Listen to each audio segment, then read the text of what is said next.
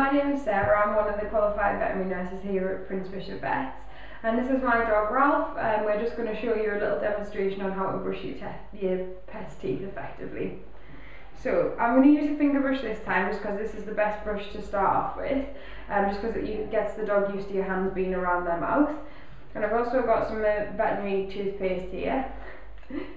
I'm just going to put a small amount onto the toothbrush first.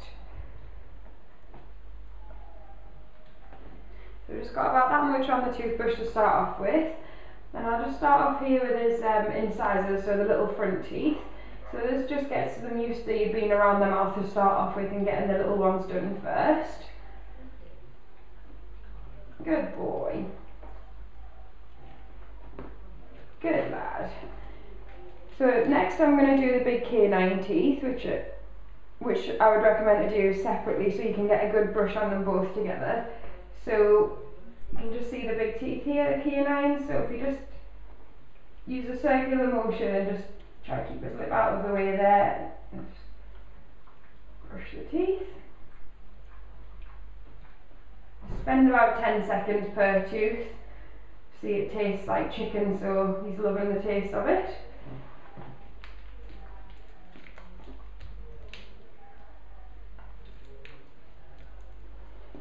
The next little section is just the premolar teeth, so there's just the smaller teeth here behind the canines.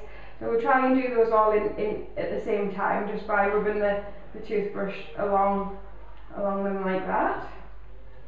Try and keeping the lips out of the way.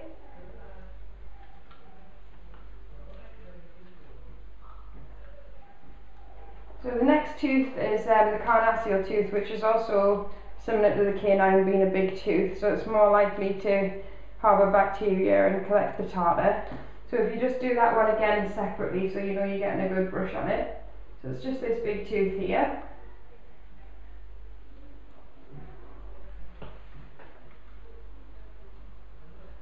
Good boy. Really good.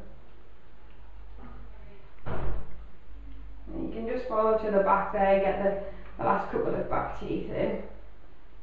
Good boy. So that's that side done, and then all you need to do is just repeat it on the other side. Good lad.